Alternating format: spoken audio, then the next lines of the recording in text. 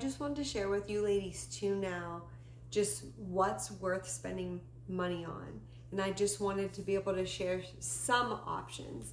And as I shared, I didn't want to share a lot of brands because if they would take a nosedive and not have integrity anymore, that would make me sad and that I suggested something. But I wanted to be able to share that certain things are worth spending more money on. So vitamin C is something that I would suggest if you chose and it works with your skin. And try some brands. You're going to have to try some brands to be able to see what works well for you, to be able to see if it doesn't irritate you. But you have to try some brands to be able to do that. I would suggest paying a bit more for vitamin C to be able to try it, because vitamin C is persnickety. And why is it persnickety? Because it's an unstabilized ingredient, and it's very sensitive to air and sunlight.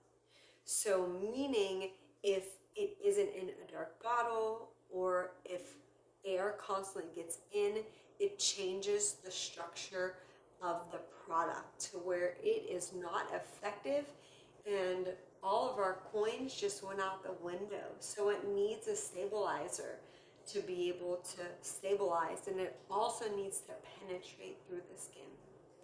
As I shared with you before, I want to be able to deliver information to you ladies, and then you decide from there what's best for you. And I will go through seasons because there's so many things out there that I tend to be able to, I'll take seasons. Like I'll do a couple months and I will not do a vitamin C. And then if I see something on sale, I'll grab a vitamin C. So I do sign up for certain places when I like their product to be able to get a text alert for when their products go on sale. And then there's a couple of months I won't. I'll just be able to use my rosehip oil, and I'm just open to trying good, healthy things on my skin. And that's what I want you ladies to be able to try. Give you some options and go from there. So again, I don't support any of these companies as far as what they believe, and they're not paying me to be able to suggest these products. But I did want to share because I did do quite a bit of research being in the industry on what products were good to be able to have. But still, as I share, always use the app that I suggested with you ladies to be able to use so you could see what is good and what isn't good. And then I will put a little picture of it starting now. This is Glow Maker, and this is May Love. This is 15% L-absorbic acid, E and ferulic acid. So it's a superb antioxidant. It has hyaluronic acid for long-lasting hydration. Their products are free of parabens, sulfates, triclosan, artificial dyes, fragrances. Yay! They don't use ingredients that are banned in Europe or in the US, and they're also vegan. So that makes me very happy. Paula's Choice is C15 Super Booster. 15% pure vitamin C, fragrance and cruelty free. They have a whole list of things they avoid in their products that they are not harmful. And then lastly, Drunk Elephant C Firma.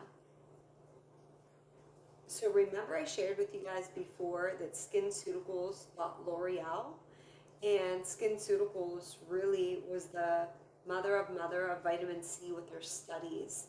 They really were the pioneer for that. And so L'Oreal sued Drunk Elephant over this product.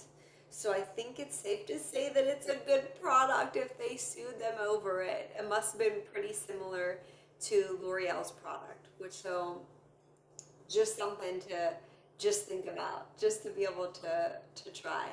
Their focus is on healthy pH levels. Their formulations in the skin recognizes small molecule structure that's easily absorbed, and it's effective, active. Their main ingredients support skin's acid mantle.